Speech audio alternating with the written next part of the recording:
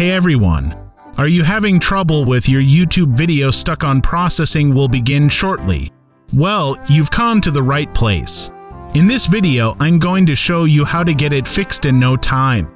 So let's get started. Before we start, make sure to hit that like button and subscribe for more weekly videos like this one.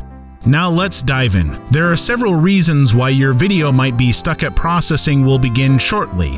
1. Your internet connection is slow or unreliable.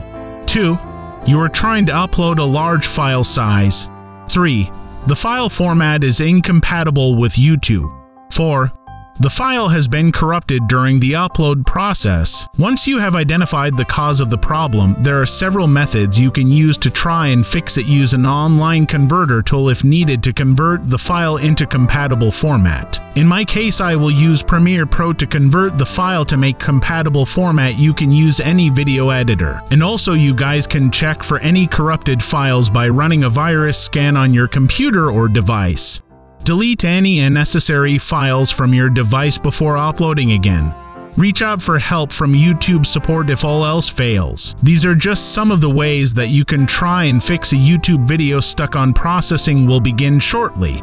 With these methods, you should be able to get back up and running soon enough. Thanks so much for watching today's show. Make sure to hit that like button and subscribe for more weekly videos like this one. I'll see you in the very next show.